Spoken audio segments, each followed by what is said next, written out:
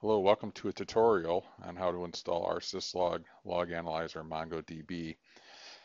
I have a set of steps here that I'm going to provide a web link to, so you don't have to try to read this at the top. But anyway, it's pretty much every command that you're going to need to run in order to get all of these tools working together. So I've started by creating a brand new virtual machine. I happen to use ESX 5.5. This VM just got done installing, so for the first time I'm going to reboot it.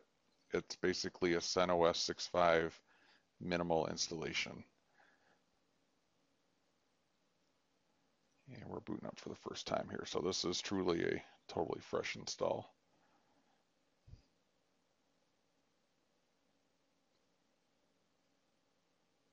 The install of the CentOS took probably about less than 10 minutes. I just took the defaults in ESX for a CentOS 64-bit install, and I downloaded the about 350 megabyte CentOS 6.5 minimum package. You can also use CentOS 6.5, the normal full install, and choose minimum or something other than minimum. But I built my stuff off of minimum to try to keep it nice and lean.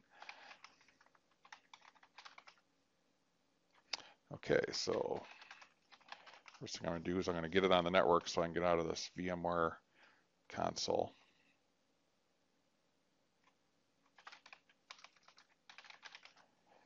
All right, its address is 172.16.0.16. Before I close this console, I want to install VMware Tools later, so I'm going to insert the virtual VMware Tools CD. So we're kind of done with that for now. So we set it with 16, right? So we're going to create a SSH session to that. All right, here we go. We're off to the races. I'm going to scoot this over. So first thing we're going to do is install some tools. This should happen relatively quickly. We're installing Nano, which is a screen editor, and wget, which is going to help us grab some repositories off the internet. We're going to need those for, if you take a look here, this repository is where the rsyslog binaries are downloaded. Okay, we're just going to grab those repositories. That's pretty quick. Okay, here we're going to do our large install. And I'm probably going to time compress this video to make it faster because this will take a little bit of time.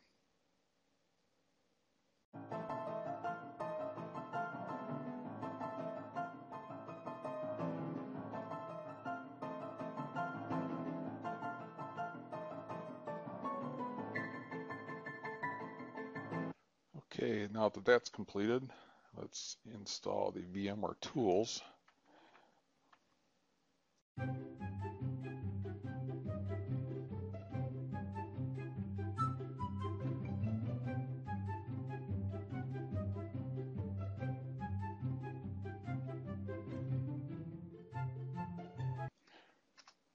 Okay, VMware tools is up and running. Takes a little bit. So here's some modification of some INI files, especially the firewall. And we're going to open those up, ports up. Okay, now we're going to create that's the rsyslog comp file.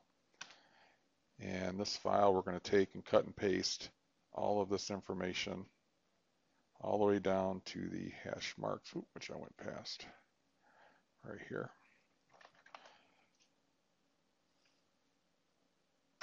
And then when we're done, we hit Control D, and that saves the file. All right, now we're going to tell the services to start at boot, and then start them right now. We are going to have MySQL create the table for the for Loganalyzer to hold the users. So in here there's some testing things like drop the database and then recreate it, and drop the users and recreate them, because I was doing some testing earlier. So in here we're going to take and grab Loganalyzer and install it. Okay, now that's pretty much the installation. So what we're going to do is we're going to go to the web page, click here to install, and we're going to run through the install procedure. So I'm going to take most of the defaults, except for I do want to enable the user database. If you look at this page here, it tells you what settings. So we're going to use database user of root.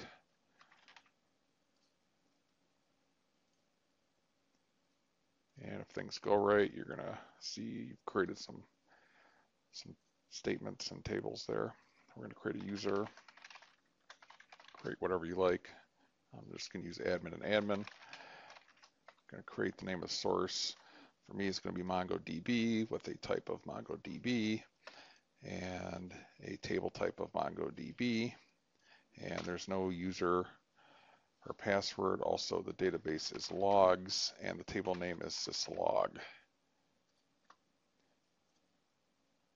And this thing says there's an error, but actually if you rerun it, it's fine. Just hit enter again. And you get here to go to the log analyzer screen. Okay, it says there's no syslogs, so let's create some. If I restart the syslog service, that creates some logs. So there we go. We've now installed Loganalyzer, our syslog, on top of CentOS using MongoDB. One other feature of this that I do want to mention is in the var log our syslog directory, which is currently blank. If you have any devices that are logging to this server, it will also create a text file and subdirectory for each of those devices. So I got a Cisco router here. I'm going to tell it to point. Here we go. Point at this syslog server. So you can tell the IP address of my router was 172.16.128 has now created a subdirectory with log files for that device. Hope this helps you. Have a great day.